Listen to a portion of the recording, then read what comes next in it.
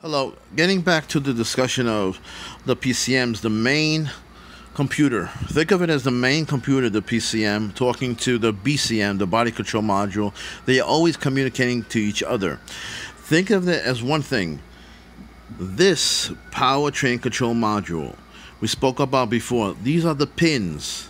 See the pins that are connected to it? See this little triangle over here? This is pin 20, this is pin 19, this is pin 58, 59, and so on and so on and so on, 50, 46, 61. It's not uncommon to have multiple voltages going to the powertrain control module. You're not going to have only one B+. You might have 2, 3 of them. After all, there are more circuits in here that you don't see. There might be other modules in here that you don't see. That's why we have to feed so many of them. Let's look at this one, for example. See, we are called the PCM. If you look at this, it's called the PCM over here. But the fuse, if you look for the fuse, you might get confused. Because what does the fuse say? It says ECM. It doesn't say PCM. This is engine control module. The other one is the powertrain control module. But look where it's going. That's why when you see fuses, sometimes you can't go literally directly by what it says on the fuse. That's what it's going for. Like this example. So this is 20 amps coming from the ignition switch. As you can see over here, let's go over here. This is here. Here's current flowing. Okay, 20 amps. Let's say it's 15 amps going in here. Going in here. And guess what's going to? Battery positive voltage. So therefore, how much should be over here? If there's 12 volts here through the fuse, there should be 12 volts here. Now let's look at this one. Ignition voltage. I look at it and I say, I don't know what that is. Let's see where it's connected to. Guess what? Connected to 15 amps. This one was how much? 20 amps. This is 15 amps. So whatever is connected to this part of the circuit will draw more current. Could be more chips, could be more transistors, could be more modules. We don't know, but that's not our concern. This one over here, the same idea. Current flows in this direction, let's say, okay? In this direction. In this direction. Until it gets to pin 19. And how much will pin 19 be? 12 volts here, 12 volts. Do I lose any voltage through a wire? No. So this will also be 12 volts.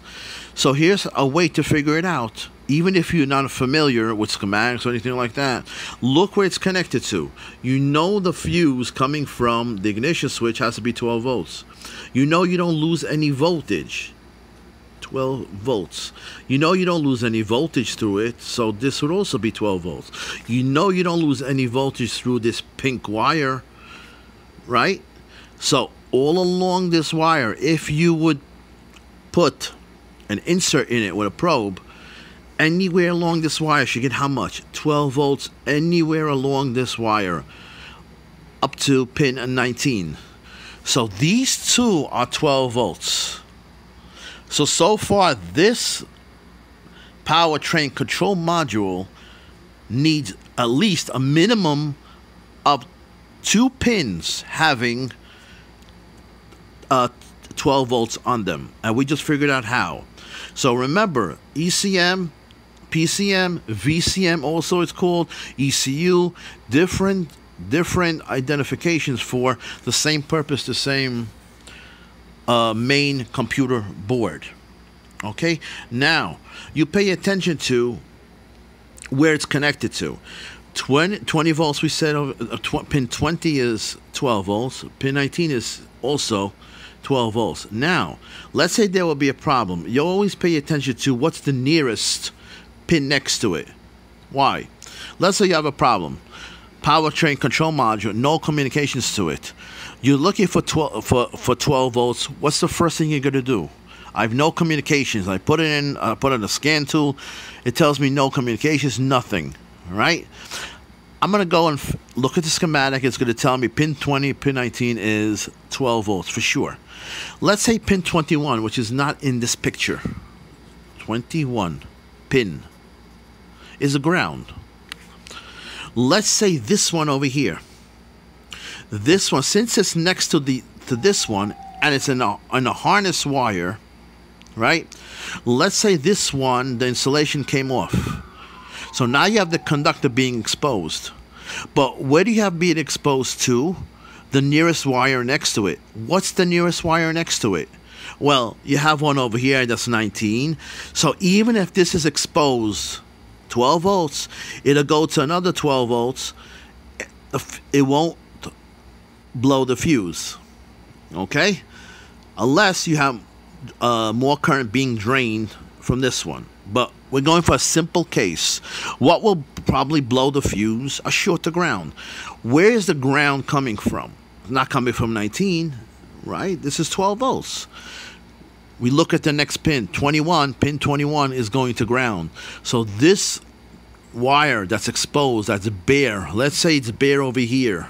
At this point, wherever it is bare. The conductor is sticking out. It might touch the ground that's over here. Therefore, that would blow the fuse on this PCM. Can you just live with one fuse? It depends what circuits are connected to this.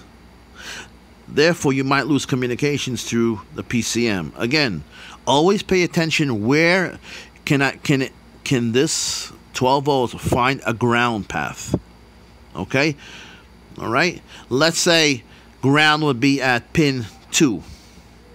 Okay? It's unlikely that it'll find the ground path to 2 if that wire is far away from it.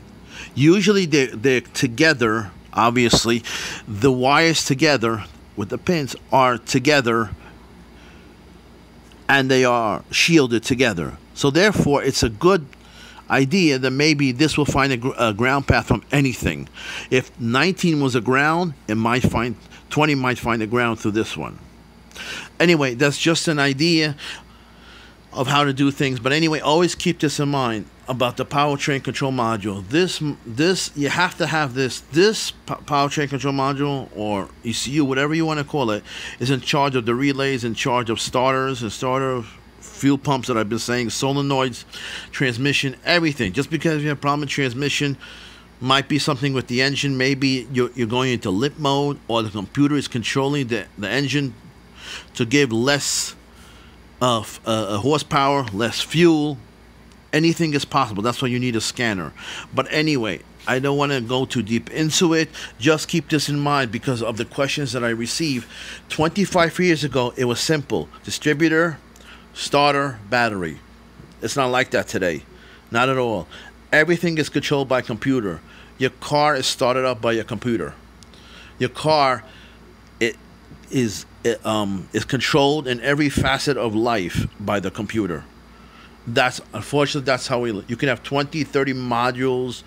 Your air conditioning can be controlled by a computer. Your fan blower can be controlled by a computer, by a module. This is how it is. So, anyway, thanks for watching. Please, my channel, Joe Electronic Schematics for Auto. The day will come, hopefully, when I do hands-on, and I will show you, and you will understand it much, much more than you understand all these schematics, the theory of it. We have to do the practical. That day will come. But anyway, thanks for watching.